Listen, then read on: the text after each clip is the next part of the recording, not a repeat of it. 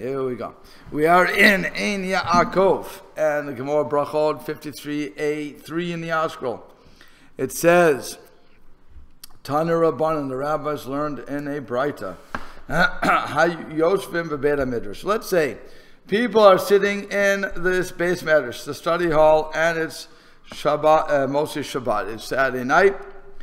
What happens? Vehiviu or lifnehem, and the light, the candle, was brought before them, and they now have to say Havdalah. Correct?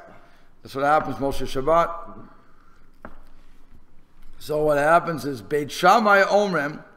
Beit Shammai says, Kol echad ve'echad mevarech la'atzmo.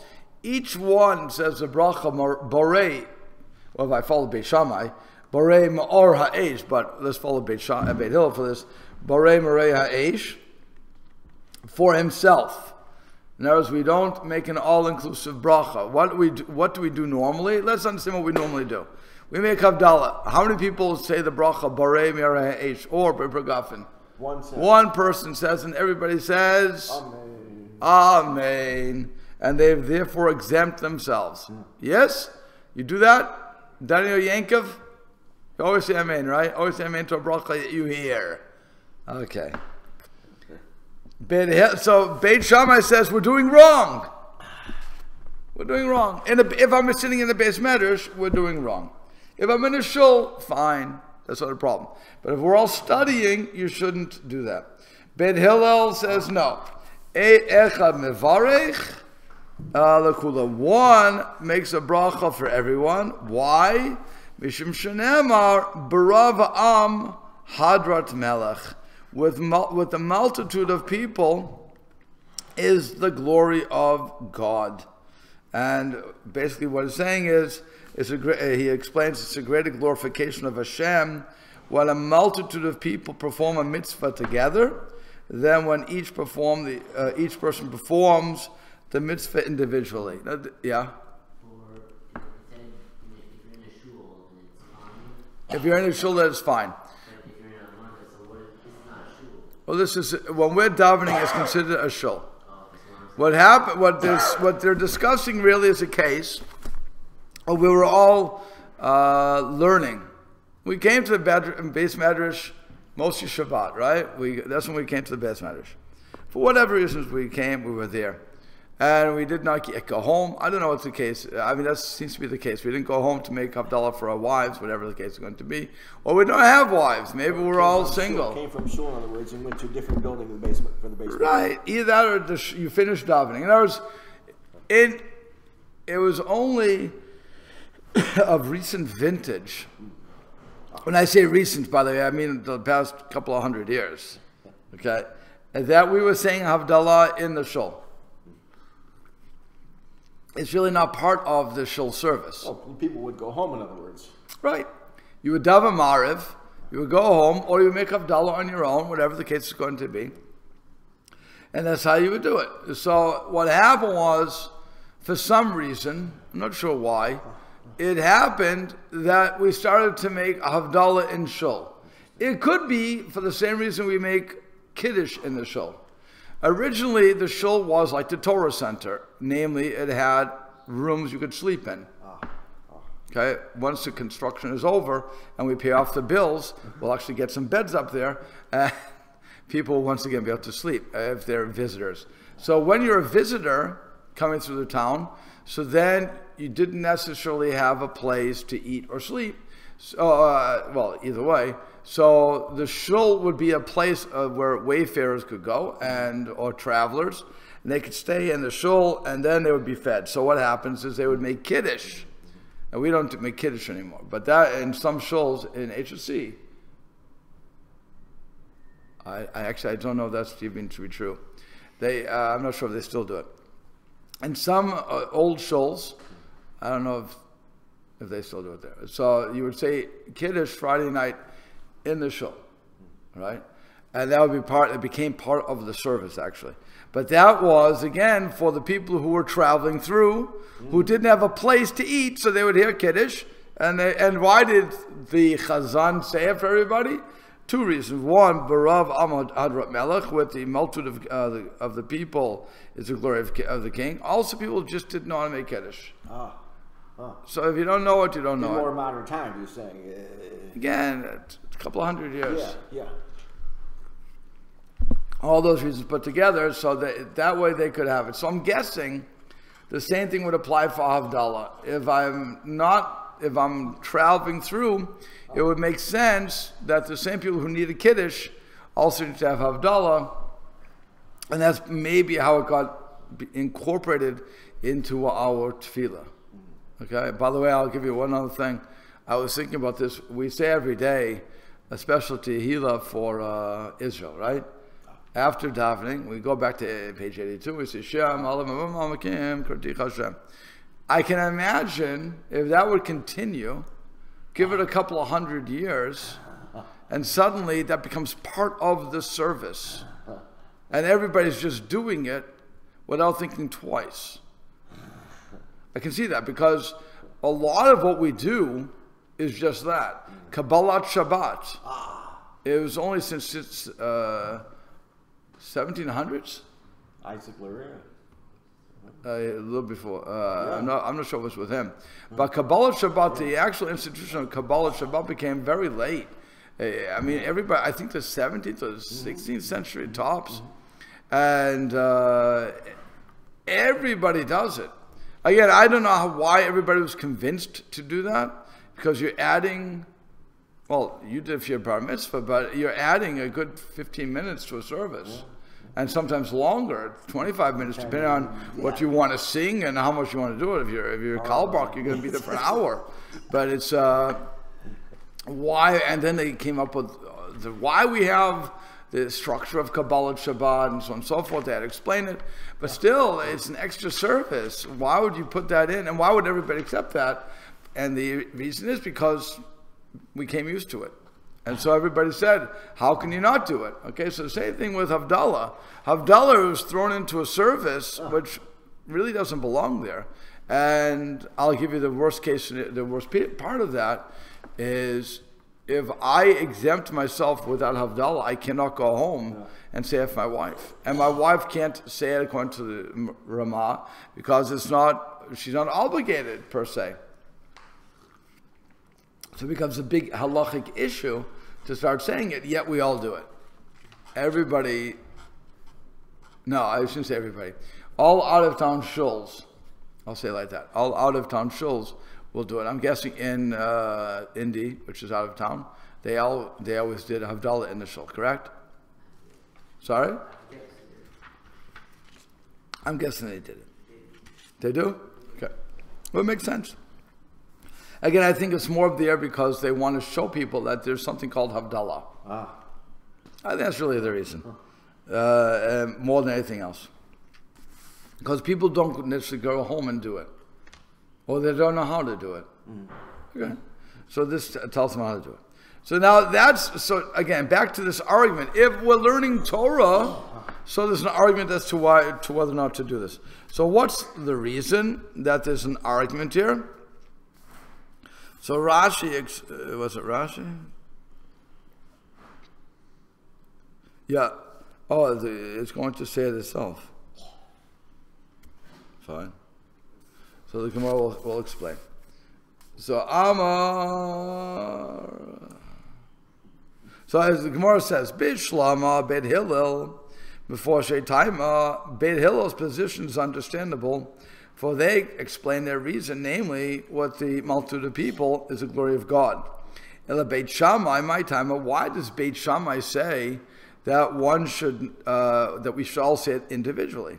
So they say, Kesavre, the Gemara answers, this is what they would hold. Kesavre mipnei bittul Beit HaMidrash. They hold that it is better for each one to recite the bracha for himself, rather than having one recite for all those present, because this would be a disruption of this Torah learning in the study hall. How long does it take to see Amen? Well, you have to stop and listen. How long does it take to see Amen? No? 2 seconds. 2 seconds? You're going slow. Amen. Like, takes less than 1 second. How long to say the bracha? Baruch atah Hashem. Time me. Baruch atah Hashem. Elokeinu chalam. Berei mirei ha'esh. 4 seconds? That's what you decided? Forget. No, we only have a bracha. We only see the esh. We're not saying every other. All the brachas are connected. Each bracha is separate. What's really Havdalah? Berei Pregafin and the last bracha. Oh, about the summit. It's not really, that's not part of it. Okay. Think about what we do after the Yom Tov. We Berei Pregafin and the last paragraph. That's it. Yeah. I'm just making Havdalah. So when I Berei Minei Samim, that's because of the Neshama Yetera that's going up to Gan Eden. And have a good day. You were gone. So now I'm smelling. I'm getting the shmek. I'm taking a smell because that's supposed to make me wake me up. Is he going to talk about Hine? Because No. I think the Art Scroll Siddur indicates that Hine, that lead-in paragraph, is not said in shul, but Correct. most people in shuls they say it. Correct. Yeah. Again, the reason they're going to say it in the shuls, this is my theory, is because they want to show people how to properly make Havdalah. Interesting. That's a big thing. When in Kiddush Friday night, if you go to a normal shul that's doing it, they will not start at Vayechulu. They will start at the bracha. Really? They don't say Vayechulu. So, think about it. Go to any art scroll, go to any Birnbaum Chumash Siddur. They just have the regular Baruch Hashem Berbegaf, and then they continue on. Kiddush in shul on Friday night for so long because actually, so Rabbi Gross's shul in Chicago, they don't say it in shul. Okay. So what I'm saying is, those who said in shul said it only from the bracha, and then they didn't say Vayechulu. Yeah, I think you're right. When, on the other hand, they would make the meal, everybody says you say Vayechulu. Okay, fine. Yeah. So for Havdalah, in the shul you weren't supposed to say Hine. But what would happen was, it's in the Siddur. It's in the Siddur. Yeah. So this is the system is Havdalah. So we want to show people this is how you do it. I'm guaranteeing you that's why it happened, that everybody does it. It's only, first of all, it's because it's printed. That's how it's printed. So who am I to just take anything out? Because I'm ignorant, so I don't know anything anyway. It's like the joke about the guy gets called for Leah and going up the steps of the beam. Used to be a beam. Right. So all those things. But I'm saying, but here you have rabbis who are watching this happen and nobody's saying anything.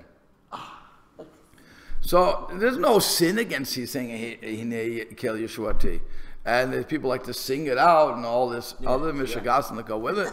But it's, again, I think it was more educational. I really believe it was more educational. I have nothing to back that up, but it makes more sense to me that you're adding something and people are buying into it so that when they go home, they'll do it properly. Which is why, when it comes to Friday Night Kiddush, they made a mistake by not saying Vayechulu. Oh. Because some people just go home and say, those who just are the rabbi make the bracha, or whoever, the chazan in the shul, they don't realize there's a Vayechulu in the world. Because they're only learning everything from the shul. There's probably a big subset of people who are not familiar with things traditional per se that may want to make a kiddush at home on Friday night and just say Berei Pri Hagafin. Correct.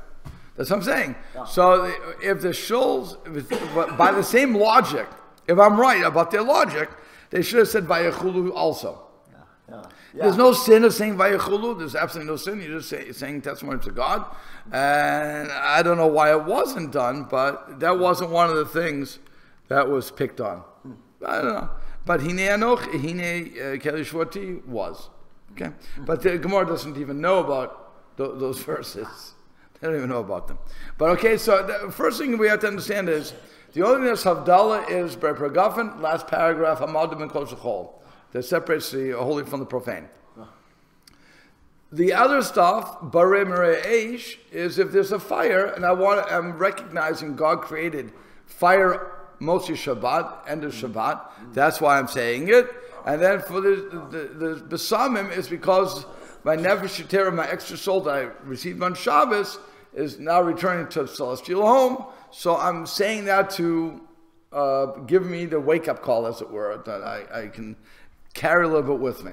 So if I don't have it, I don't have it. So now what happened is, I said Havdalah in my tefillah. Number one, I said in the Shemona Esrei, right? We ended the Shabbos off then. Yeah. Yes? Okay. So once we've done that, we really have fulfilled our obligation, according to the Kulei Dei, according to all opinions. So now it's a matter of going beyond and maintaining that rabbinic decree that we should say Havdalah. So now what happens is, like I said, I already said it. Now I'm going to the Beis Medrash because I want to learn something. I have to learn Torah. Fine. So and then somebody comes with the flame, and somebody stands up and says, "Oh, Rabbi Sai, Rab Baruch Ata Hashem, Elokim Chalam, Barei Reish," and we all say Amen. Batie Hillel says, "You just killed 4 seconds of Torah that I can never get back, and because of that, you shouldn't do it. Rather, everybody, when they finish what they're doing, should do it on their own." For 4 seconds, 5 seconds. Now you can always say that they went like this, Baruch, Atah, blah, blah, blah, blah, blah. And it takes 5 minutes to say one bracha. You can say that too. And when they're saying Amen, they go, Amen. You can do a lot of things. I mean, I could really stretch it out, but I don't think anybody does that for the most part, because from what I've seen throughout my entire existence on this planet, which is a speck in the halachic realm, not even a speck, it's most people do it very quickly. Yeah, they want most people don't think, even when they're saying Shema, they don't take an hour to do Shema. The longest person saying Shema takes 10 seconds. Yeah. That's all it is, 10 seconds. Shema Yisrael, whatever it's going to be, it's 10 seconds. To say a Shemona Esrei, the longest I've seen anybody go is 20 minutes. 20 minutes. That's all I've seen. 20 minutes. No, I shouldn't say that. No, but a regular Shemona Esrei, 20 minutes, tops. Tops! That's really slow. But there's nothing compared to what they used to do in the Gemara. It's been an hour. It's nothing. Wow. It's nothing in the scope of things. And at that point, when you're saying it that slow, I mean, that's really meditating. Yeah, okay. And then you're just going over and over the meanings of that one word. I have no idea what they're doing. I have no idea what they are doing for 20 minutes, but I have seen Rebbeim go for 20 minutes. Wow. I don't know. Like I said, I asked one person who goes 10 minutes. I said, what takes you so long? I don't want to say. I said, what takes you so long? And they told me how they say it. And I said, okay, it shouldn't take 10 minutes. It doesn't take me 10 minutes. But then nonetheless, okay, God bless everybody. But the point is, we don't go that long today. From my experience, it shouldn't take long. So we're looking at basically 4 seconds. And Beit Shammai said, for 4 seconds, don't waste my time. As your son-in-law said, when somebody wasted his time, he said, you've just killed 3 minutes of my life that I can never get back. Okay? So that's what Beit Shammai is saying. Everybody can go on their own because it's more important. By the way, he's making a value judgment here. It's more important for me to learn Torah than the mitzvah of praising God publicly. That's what he's really coming down to. You got that, Daniel? Yeah? If I said it back, if I would ask you what I just said, could you answer me? No. Okay. I'll say it again for you. Thank you. Beit Shammai is saying that it's more important to learn Torah because Kihem Chayin v'Urchamenu, they are the length and life of our days. That's what gives us life. That's our chiyut. Okay? That's more important than praising God altogether. In this matter. Publicly. That's what he's arguing. That's what the Gemara says he's arguing. And the Gemara says, I'll give you proof. Tanina Mahachi. We also have a brighter like this. Shall Beit Rabban Gamliel, Lo Hayu Omrim Marpeh Bebeit HaMidrash.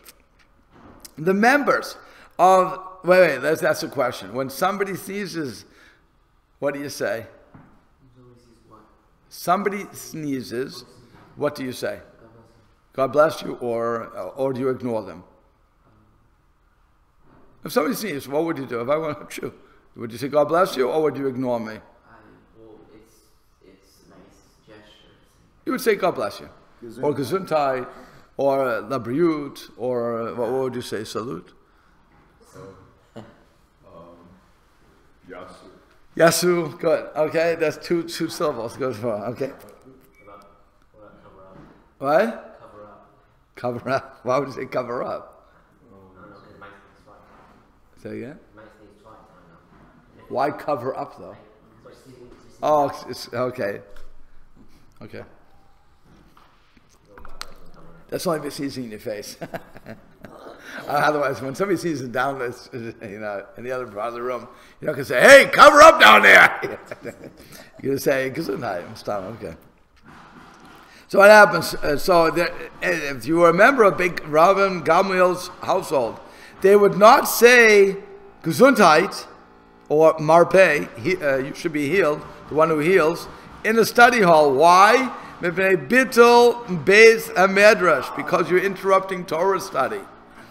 Can you imagine? You're in the Beis Medrash. This is halacha, by the way. If you're in the Beis Medrash, you shouldn't say Gesundheit, because you're wasting time when you could be learning.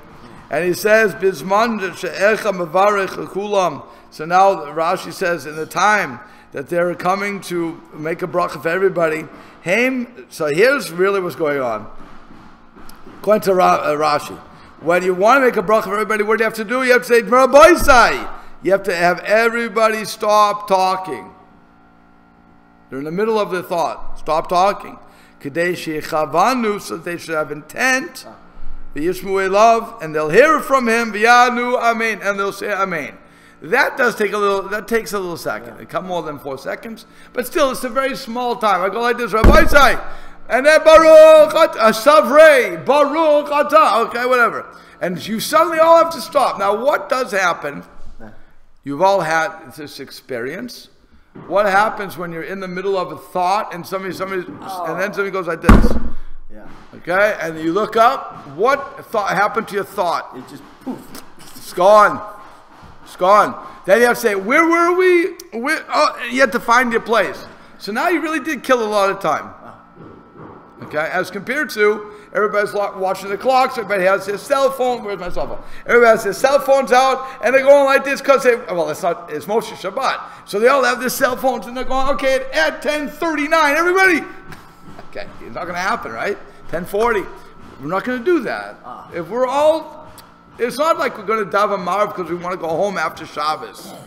When it comes to Mariv, it's interesting. It comes to the night service ending Shabbos. We are to the second. Comes to Mincha, comes to Shachar, it's not to the second. People come late, do what they want. Comes to Ma'ariv to end Shabbos. Boom! Has to be on time. Okay. So you have the Jewish world, you just have to love. Okay. Nonetheless, that's what we're talking about. So now, what's going on here?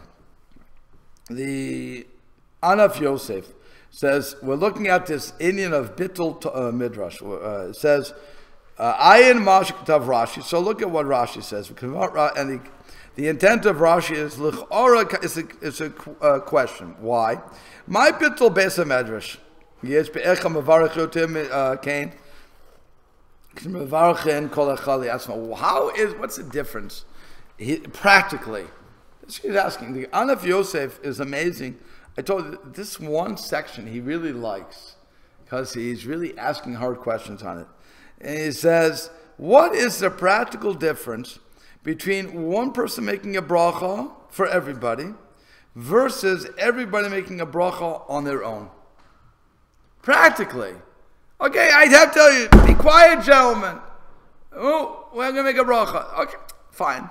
So I stopped you in the middle of your thoughts and you're going to make a bracha. As compared to, everybody has to make a bracha on their own. We all have to say the same words. Okay, so if one person makes it and you have a number of people, you get a lot of people saying amen to it.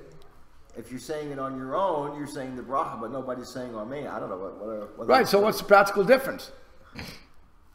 And time-wise, there seems to be no practical difference. That's what he's arguing for a second. Okay, so then he says, to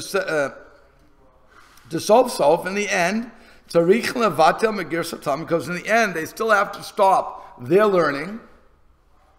They still have to stop their learning.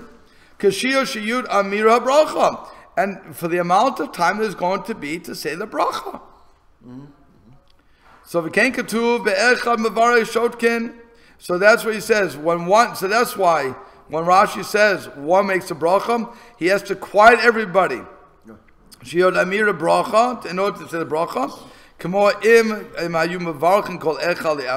for that little time, they has to quiet them. That's what we're looking for. But Sarach Lomar, the yesh bittul yoter me'echad mevarich shior sheyuteva amen, and it needs to say that there is this bittul Torah is based upon the saying of the word amen. She'onim zuyotim imasha mevarichin kol echad le'asmo. That's 1 second more, or 1 millisecond, how much to say amen, then if you would make the bracha yourself, because when I make a bracha myself, I don't say amen. Okay? There's that baror, for one word. So you're saying for one word, there's bittul Torah. One word. And that baror, this is clear. Lefi pshuto, and he says, according to the simple understanding, zu davar tema. It's hard to be choshesh, to be suspect of bittul Torah, sheteva acha, for one word. He says, hard to understand that. Lezeh, because of this, they have to bring the next braita of Beit Rab and Gamliel. They were careful not to say asuta. What do you call it in your you said Yahoo? Usually we say, I would say gesund. No, but what was the other word used? I'm trying to think what. You have to let me think of it. Okay, because in Greek, I'm curious because we say in Aramaic would be asuta. So it was interesting. It would be the same. So gam kain teva achat. Also, they wouldn't say gesundheit or God bless you, certainly, because bittul beis hamedrash umuchach dechashu gam kain l'ma'at rega kazeh upashut. And it's simple. It's obvious from that one thing that they were suspect for one word. So what's the bittul Torah? Not the fact we have to say shh, everybody. It was the fact that said amen.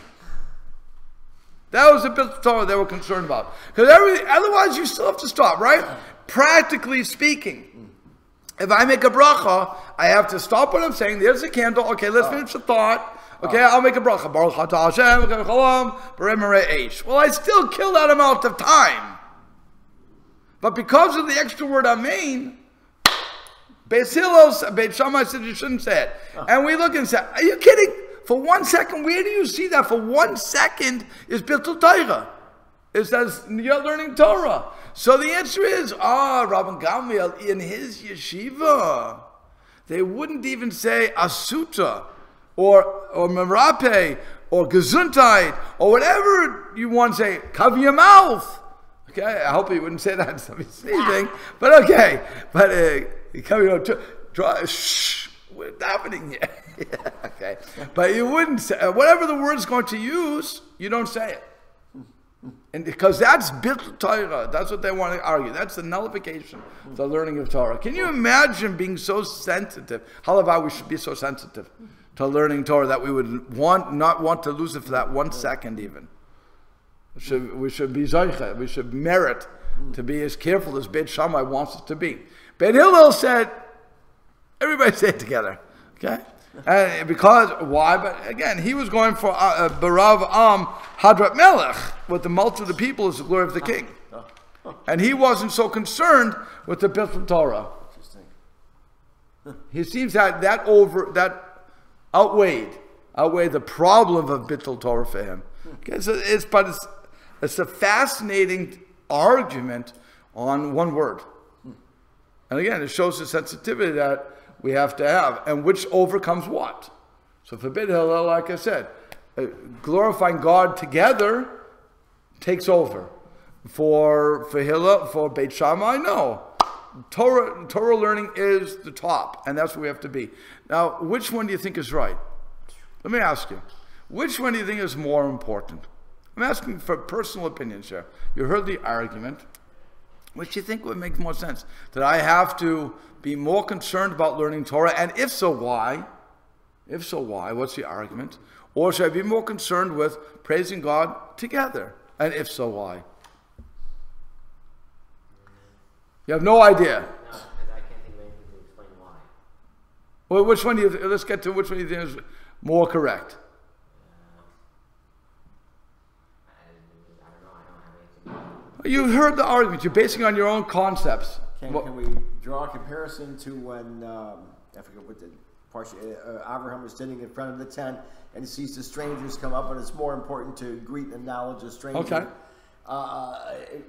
You know, and God wants us to behave in a certain way, so it would seem that studying Torah, we're learning how we should behave, so perhaps that's where this is coming from. So you would say that Batie Shammai is more correct.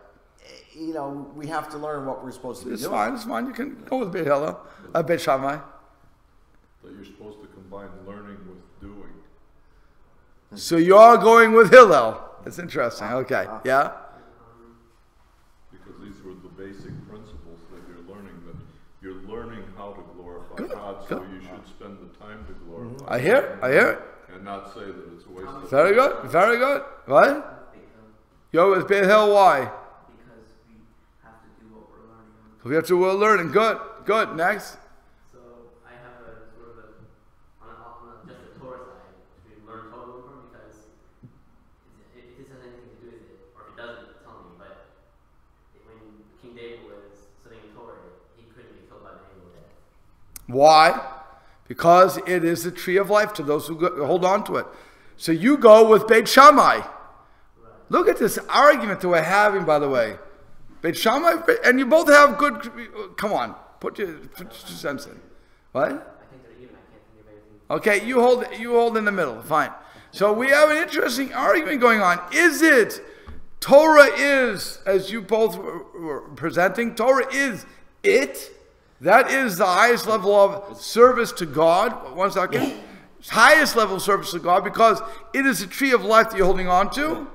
Or is it, no, the learning of the Torah is only a vehicle, or as they say in Indiana, vehicle, to get to the observance. What is it? Is it a vehicle to get to the observance, or is it the thing? It's an amazing argument, by the way. Rabbi Cohen says, Torah is the Iker. Is Torah the Ikar? But that's the question. He's going with Batie Shammai. That is the Ikar. It's the main thing. That's all there is. No, because you have the other side. You have Pirkei Avot that says is only what we do with it. The midrash is not the ikar; it's the asay, it's the action. So for those, wait 1 second. So for those who are holding each way, you both have good legs to stand on. But that's the argument that's going on here. That's why I say it's a fascinating argument. We rule one way. Obviously, we rule one way. But we just take that ruling. But it's just an amazing thing where you have to understand what they're saying. What is the main purpose of being Jewish? And is it, once I learn it, I have to put it into being, which seems to be where we go. And that's where Batie Hillel is. And that's why Pirkei Avot, Daniel. That's why Pirkei Avot is saying what it does, that the midrash is the minor, the action is the major, or is it the other way? Batie Shammai says, no, the learning Torah is the ultimate service of God. That's the ultimate Kiddush Hashem, to learn Torah. That's the argument that's going on. If I waste even 1 second, even to say Amen, and he's not saying you shouldn't make a bracha, but to say Amen to somebody else's bracha, but I'm going to do that. Now, where else does that come to? Oh, you had a question. So I'm going to go crazy in this. You have to speak louder. The construction is going on. Ideologically, theologically, they both are opposite, but realistically, Oh yeah, no. Ideologically, they're not so far apart. Right. They're not far apart at all. They're just looking at different aspects, and they're saying which is going to get me to the end goal. Because what happens is I'm sitting in the Beis Medrash. What's my point of sitting in the Beis Medrash? To learn Torah, so that I can go out.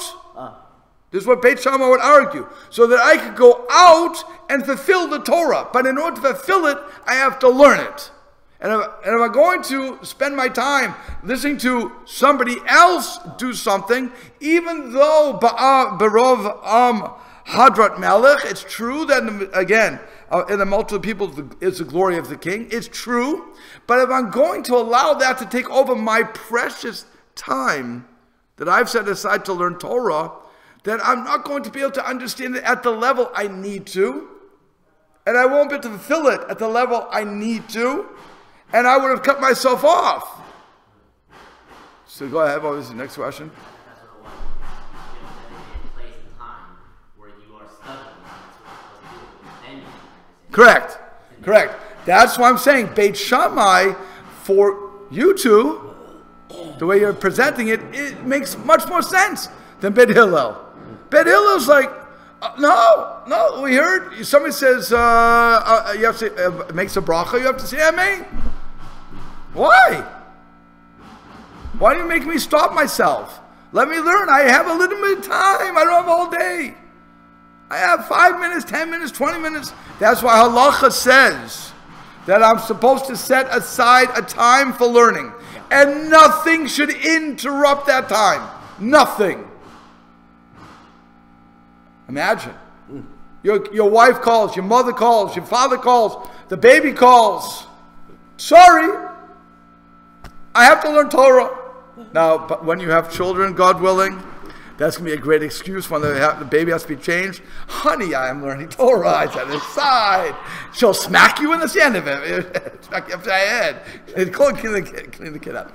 But really, think about that. If we know that we have to set aside a time, that is sacrosanct, you cannot touch that time to learn Torah, that is the ultimate service, and nothing gets in your way. Which is why what we do today is we say, I'm going to learn a certain amount. Okay, so I'm going to do a parsha, whatever I'm going to do. And you have to get that done. Daf Hayomi, okay, when you're learning a page of Talmud a day. So what you do is you set aside time in the morning, in the afternoon, the nighttime, whatever you're going to do. And you go to that class. And that class, nothing can move that class. That's what it has to be. That was the beauty of Daf Hayomi, of learning, or any of these Yomis, anything that we're doing on a daily basis. If once you set it aside, you said to God, this is my service to you, this is how I'm going to grow in understanding, this is how I'm going to show my love for you and your Torah. Nothing gets in its way. And that's what Shammai was arguing. How can I spend even a second to say Gesundheit? It's common courtesy. It's a bracha I'm giving you. You should be healthy. By the way, why do we say Gesundheit when somebody sneezes?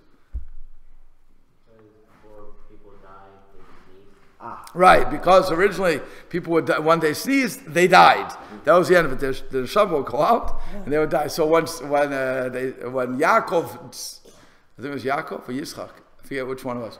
I think it was Yitzchak got sick. Oh, Yaakov got sick. Yaakov was the first one that says he got sick. So when Yaakov got sick, and when he saw that that's how people die, he said, Hashem, please let us have some warning that the person is going to die. So what happened was, he sneezed, he didn't die, they said Gesundheit. Oh, they didn't use Yiddish. They said Merape, okay? Or whatever language they were speaking. So that's when they got to, you should be healthy. That's what we say, be healthy. It's interesting that in English it turned into God bless you. But it doesn't really mean it. It means health. You're supposed to say health, not God bless you. But it's interesting how these... Gesundheit means you be in health, right? So right. You should be healthy. Health. And that's merape. You should have health. That's a sutta. You should be healed, so on and so forth. It's not God bless you. Well, but that is Okay, we understand. We understand. God is blessing Right, you. Yeah. right. But I'm just saying, people rail against God bless you. Yeah. But we all said the point is that all of that stuff is taking more time away from what you should be, what you set aside time to do. Imagine that. Even 1 second, you've killed. So you're not allowed to kill even a second. Yeah. There's another aspect on both sides of this, and that's the communal and the individual. You know, both responsibilities that Right. you have. That how you behave in public, and that so much of our service to God is individual, but then other parts of it are communal. Correct. And we have to, so that allocating time to the individual learning makes a lot of sense. This all comes together. You were saying that both sides are right, that you have to arrange your day and your time to where you can both benefit your own development as a human being, but also your social development. Right. So that would draw the two together. If Correct. you're doing both, but not at the same time. Correct. No, correct. Hillel's not saying that if somebody sneezes. No, I'm sorry. Shammai is not saying that if you normally hear a bracha, you shouldn't say Amen. Obviously, you should hear Amen. Obviously, he would hold that in a normal situation, he would agree with Batie Hillel that Barav Am Hadrat Melech, that if you're in a shul, you should listen and you should say Amen, you should participate. It's very important to do that. But when I set aside time for learning, that's time for learning and not for the other stuff. And so the other guy comes in, he wants to make up Gala, he should go into another room maybe. No, you can say, interrupt him. what he's saying is, I don't have to say Amen. Don't say, Rabbi Sai, none of my business. You say what you have to, I'll do what I have to do. It's my time to learn. That's it. It's my time. You know, we have this, in the secular world, they call it quality time. I have quality time. I have to be with my wife, I have quality. That's your cheap way of saying, I don't have time for you kids otherwise. So I'll give you 5 minutes of my life, and then you can talk to me. And whatever you get in 5 minutes, it's good. That's quality time instead of I'm with you constantly. Okay? I'd rather be with my kids constantly than give them this quality time, which is a joke. Okay? For all those people out there who are going to yell at me, but that means they've watched for 42 minutes. You know, in modern life, we hardly have a second of quiet time. Right. Because of phones and all Right. kinds of media and interruptions and noise everywhere. That's why we have Shabbos. But that's These things are worthless on Shabbos. You know, that's maybe what Yeah. they're talking Okay. about here. Could be. Just like Shabbos is this, where everything is turned off. Right. You have that introspection. Correct. And that's really is quality time with your family. We'll have to stop here. Okay. That's very Yeah, so I know what you're saying too.